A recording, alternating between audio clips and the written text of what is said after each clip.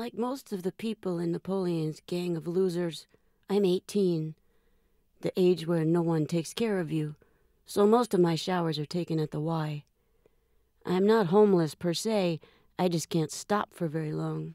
I'm too wired. And I have this idea that you could belong everywhere rather than just one place, so I don't call anything home. Don't know what I'd do there if I did. I just get antsy and want to leave again. People who suffer because they have nowhere in particular to go are those who can sit still, who sleep. I stopped doing these things last September when I made a mistake and moved into the wrong place. A bad apartment christened the doghouse by someone who painted that on the door. The doghouse was the last place I played music on purpose, of my own volition. I innocently stepped through the door of the doghouse and put my stuff down because I thought that if I lived alone for a while, music might speak to me, tell me its secrets. Music spoke all right. It yelled. And as it turns out, it has no secrets. If you ask music a question, it answers and then just keeps talking louder and louder, never shuts up.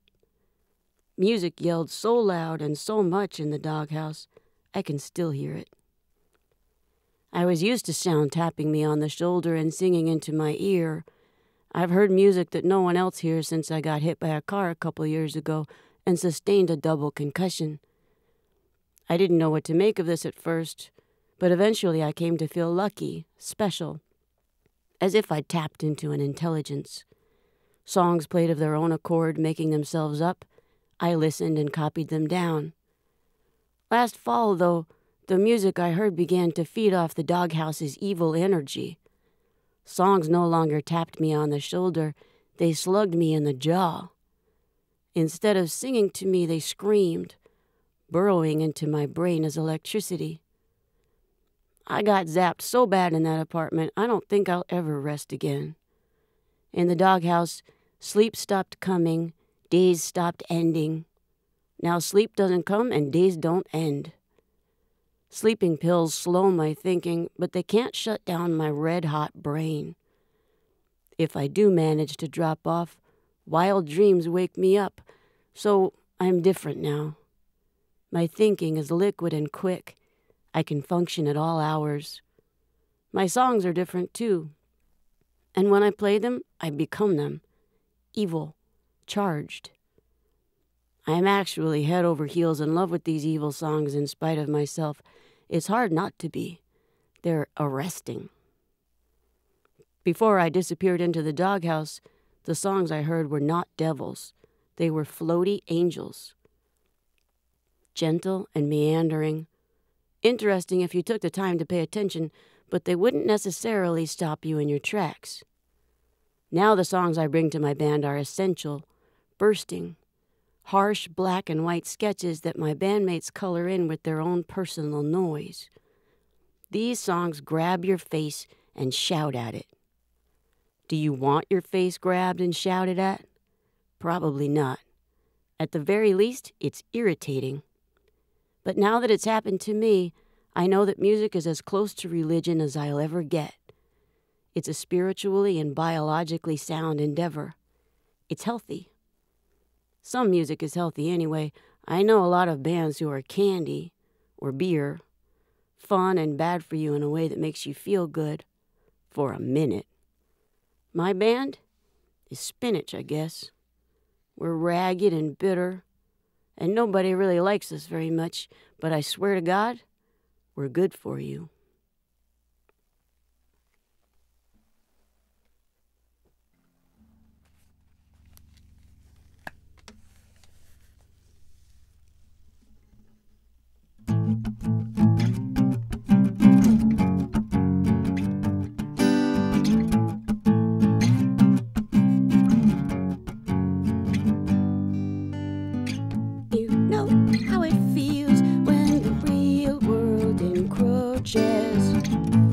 Rubbing elbows with the unemployed and you.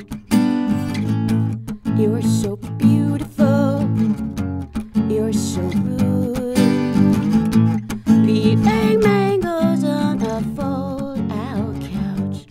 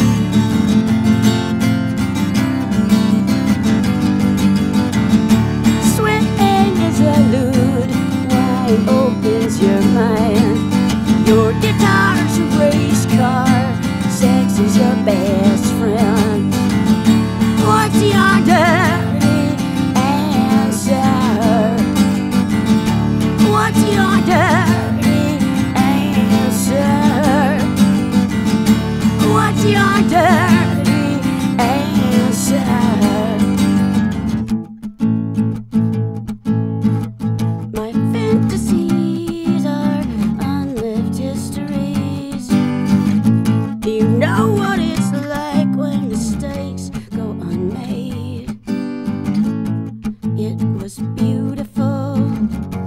It was you. I'm giving up the ugly.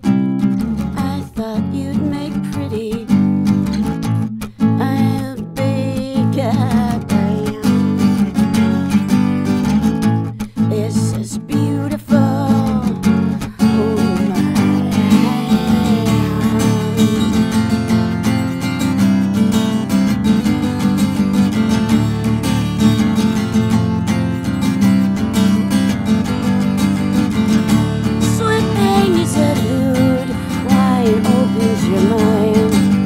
Your guitar's a race car, sex is your best friend.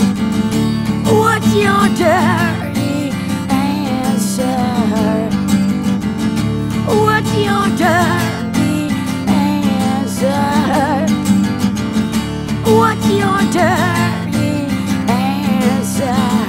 I don't judge people, I just watch them till it's time to look away. I wanna look away now. Somebody's coming. I don't want to live backward. I don't want to even go backward. It's not my fault. It's not my fault you don't love me. It's not my fault.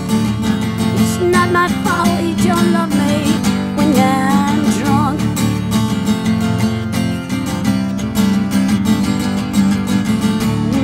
I'm white. I'm so tired.